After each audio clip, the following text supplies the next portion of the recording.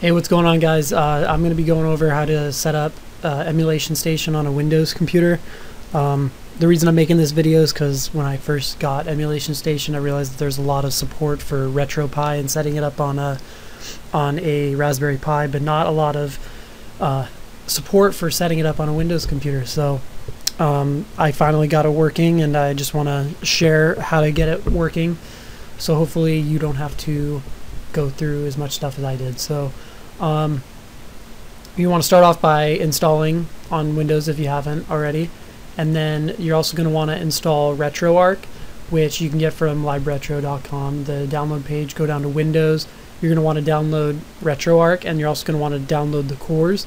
Those are just zip files. So once you have EmulationStation installed, you'll have a .EmulationStation folder. And then what you're going to want to do is create a folder called Systems, and then unzip RetroArch into your Systems folder, and then create a new folder inside of your RetroArch folder called libretro, and unzip all of your cores into there, which will come in handy later. So the next thing that we're gonna do is set up a ROMs folder. So create another folder called ROMs. And then inside of here, you can see I only have 2 folders as an example, but you're gonna be using these short path names. Looks like I closed out of tab. So we have all these little short title names. They can really be anything you want, but it just makes it, when I created my config file, I used these short names. So if you used my config file in my download folder, in my that I'm providing for you, you're going to want to use these names. So I have NES and SNES set up here, and then I have ROMs inside. So here is my systems config file that I have, and it's mostly using RetroArch emulators, but it also has the GameCube Dolphin and the Wii Dolphin. So that is what I have, and I'm going to be giving this to you in the description of this video. There will be a download link for this, and as long as you have all your folders set up how I showed you, then you should be good to go.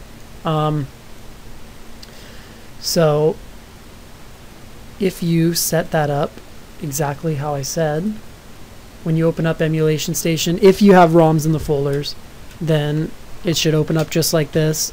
You might have to set up your controls real quick, and then even though that config file has like 10 or 11 emulators in there, there's only 2 different systems that actually have ROMs, so that's what it's showing. And if you were to open the ROMs, they open just like that, and they're in full screen because I pressed F. And the cool thing about RetroArch is that it actually already has all the controls set up. So if you're using a keyboard, it has it all set up. Or actually, if you're using a controller, it's really, really easy to set up as well, and I'll probably make another video about that. And then Escape just closes it out, and when you close it out, it opens up EmulationStation again. So that's really cool if you have it already set up with that config file. And so that's really all you need if you're not interested in actually learning how to write the config file. If you are interested in how to write the config file, then stick around a little bit and I'll just explain it. Basically, just like how, let me open up this one. So I'll put these 2 next to each other. This will they kind of walk you through it, but it can be a little confusing. So you have the short name, which is used internally, traditionally lowercase. So again, I would just use these short names on the website, which I did, NES. And then the full name, you can make it whatever you want, which I made it Nintendo Entertainment System. If you wanted to name it NES, then you could. The path, so for the path, this is the path that you'll find the ROMs, which if you set it up how I set it up, then it's going to look just like this. This little squiggly line basically does the same thing as this %home path, which I'll explain in a second, but it's basically like a shortcut, so you don't have to write, you know, C users slash name. Instead you just have a little squiggly line and you're good. The extensions are the extensions for the ROMs that it's going to look for. So NES is .NES, N64 is V64 is Z64. So you just have to check and make sure you're using the right extensions. The command line. So for command, you can't use the squiggly line because this is actually a command line for Windows. So we're going to use the %home path %sign. What this does is if you actually opened up a folder on your computer and typed that in, it would bring you to that folder. So we're using the %home path % and then /.EmulationStation. And then what this is a path to RetroArch, which is our emulator. And then this /L is meaning like launch. And then this is the directory for the core that we want to use for RetroArch. And then this is what you put at the end, which is basically like the ROM name.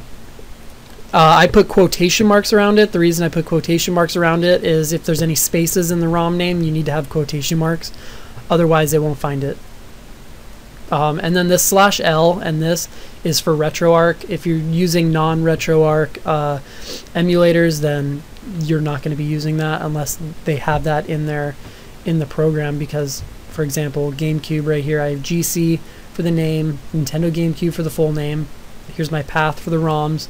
Here's my extensions, and then for my command line, I use /E because for the Dolphin command line, /E means execute. It's like execute this ROM, which right here we have ROM raw, which actually I should probably put quotes around.